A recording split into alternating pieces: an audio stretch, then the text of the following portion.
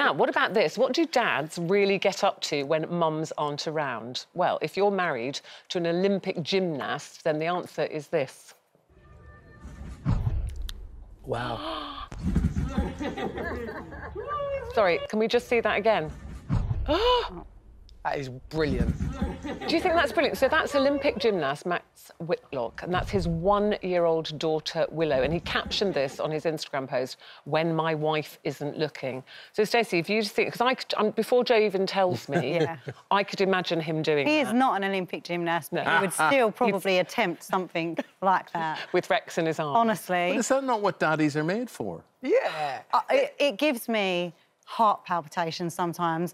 So you even just chucking the kids in the air and catching them, I don't like it. I don't know what it is. It's just that not holding them for that 1 second. I just can't deal with it. But normally kids like it. Yeah, my Rex loves it. Yeah. Rex don't know no different. I've always been that sort of dad.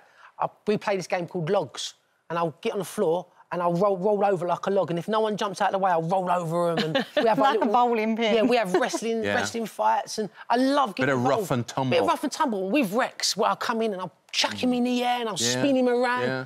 And I'm not an Olympian, and I'm doing it. I come in on a Friday night and I'd say to Ruth, what about a bit of rough and tumble? You know, I want to throw you in there, and I think that's not a good idea. No, we'll not do that. Listen, if you could pick me up, you should be an Olympic gymnast, Yes. I'm telling you, if you could. But I do think that dads have that time with their children. I think it's a good thing, because I definitely had that time with my dad where he would give us things we weren't supposed to have. Yeah. And I remember saying to Jack once, I'd been working and Eamonn had him, and it was the whole day, and I said, and I did that whole thing, like, remember to give him breakfast. He was, do you think I'm stupid? Like, do you think I'm not going to give him breakfast? But you do. And when I got home, I said to Jack, have you had a nice day with Daddy? Yes. I said, what did you have for breakfast? What did Daddy make you? He went, Maltesers.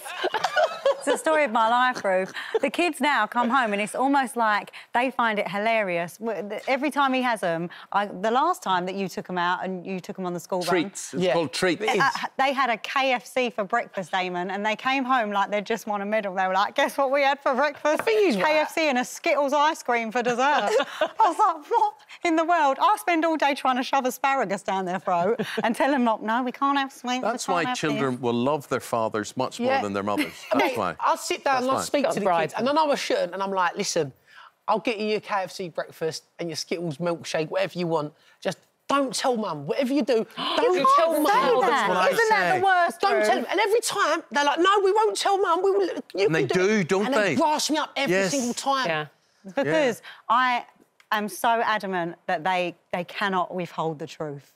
And now they laugh. You know when you look at a child and you go, oh, did you have a nice healthy breakfast? And they go... Yeah. But the thing is, kids are very clever, because Jack definitely knows, depends what he wants. I mean, he's 18 and grown up now, but when he was younger, if he wanted to go out, a party or sleepover or a school trip or something, he always came to me, because I'm much more relaxed about those things. And Eamonn didn't do that much growing up in the School trips, what are the point of those? Yeah, see?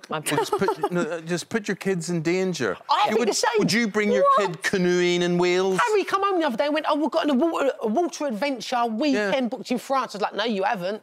Unless I can come with you. Totally agree.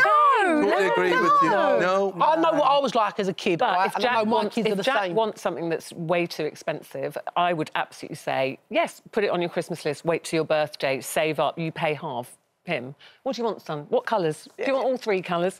What am I talking about? You're a long-time dad. What am I talking about? Man United kits. That's right, because they go out of fashion so quickly. You're indulging your kids into your passion, didn't you? He knows who to ask. Our Jack doesn't say to us, I would like or could I have? He says, oh, isn't that nice? I need. I really need He looks this. Daddy, I need the new kit. And you fell for it every time. Look at you, big softy. Can I just say, I mean, we're talking about Max Whitlock there, but we would say don't try that at home. He is an Olympic gymnast, after all, and his daughter was absolutely safe and fine.